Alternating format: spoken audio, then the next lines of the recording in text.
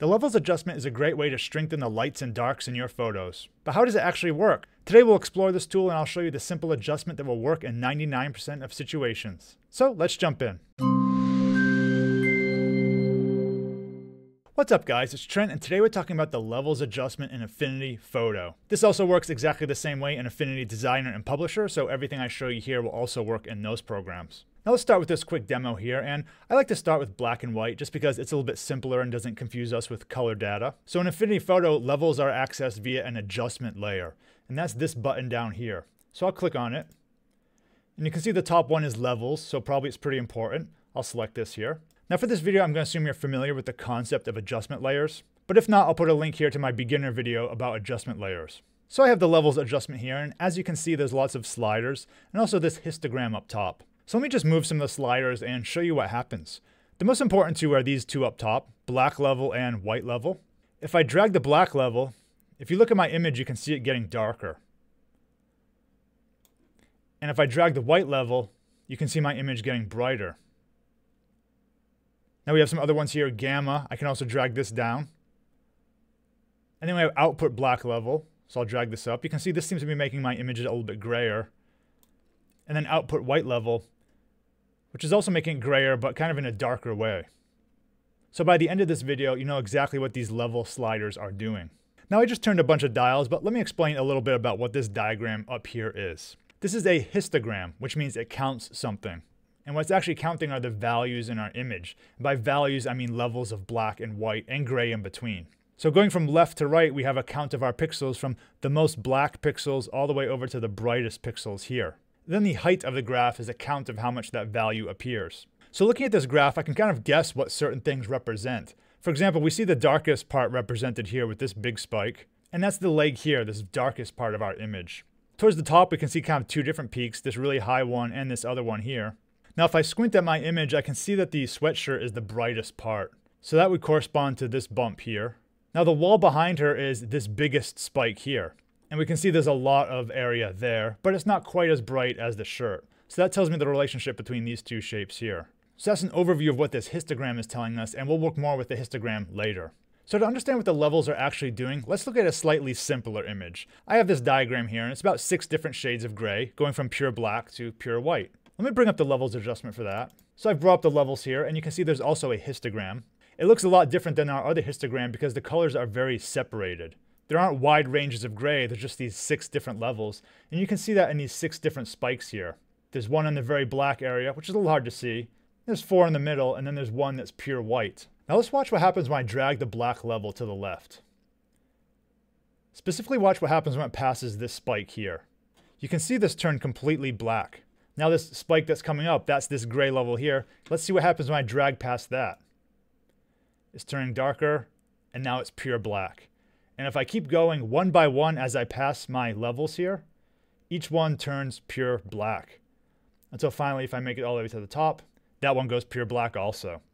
So let me go back. I can go the other way with the white level, so let me drag that down. And you'll see that one by one as I pass my spikes here, it turns pure white. So what the level is doing is essentially setting a threshold. It's saying what is the cutoff point in your image where you want everything that's darker than that to be pure black. So if I drag through again, you can see I'm making a cutoff of things that are pure black.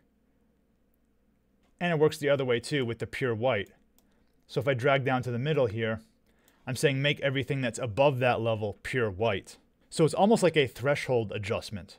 Now I do want to give a caveat here. It's not a strict threshold. Let me show you what I mean. If I move the black level, you may have noticed all the levels are actually getting darker in my whole image. So I'll bring it up.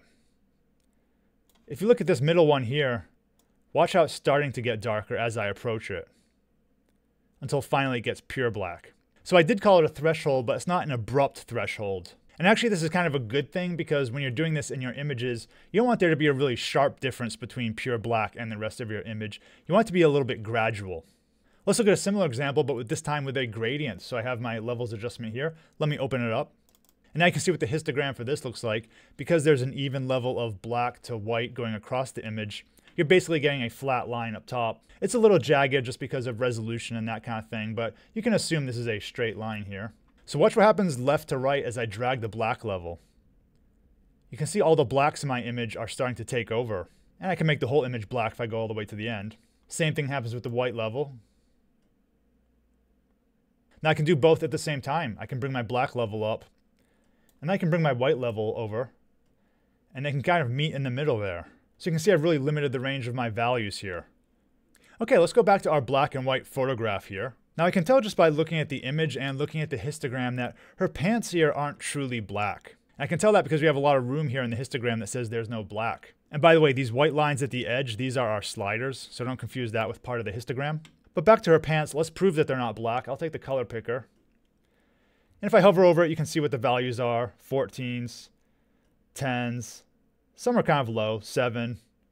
But we're not getting a true black anywhere. Now what I could do is I could actually make her pants truly black. And for that, I'll take the black level and I'll drag it past this spike over here. So now this is our level that's set. And you can see we've passed all the dark area of the pants. And this is just like what I did in that previous demo with the swatches of gray. So now if I take my color picker, everywhere I go is truly black because I've moved the black level past that point. And I can also do the same thing with her shirt. So let me bring the white level in and I'll pass all of that peak there. And now if I hover over her shirt, you're going to see a lot of white. 255s all across is white. And there's still some gray levels. But if I moved it even more, we could get rid of that. Now I'm not saying this is a good adjustment, but it actually has a certain effect here. But it gives you an idea of what's happening. You do want to keep in mind that as you adjust these white levels and black levels, you're losing information on the end ranges of your image. So let's look at her shirt again. If I bring the white level back to default, you can see all these subtle changes in here. All these little shadows and folds. But if I drag the white level past it, suddenly it gets all blown out and we lose it. Now once again, this could be a stylistic effect. It's really up to you, but it's just something to be aware of as you're making these adjustments.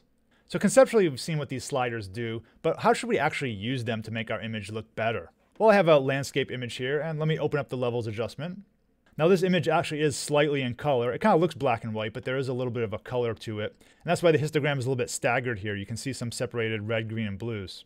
Now in general, when you're making an image, you want to have the full range of blacks and whites. You want to kind of capture that whole spectrum to bring the most interest to your image. And with an image like this, what we can see is that we're not actually taking advantage of the full range of values. So we're not really using a lot of these bottom blacks, and we're not using a lot of these top whites. You can see white in the image, but actually it's kind of gray. Let's hover over it.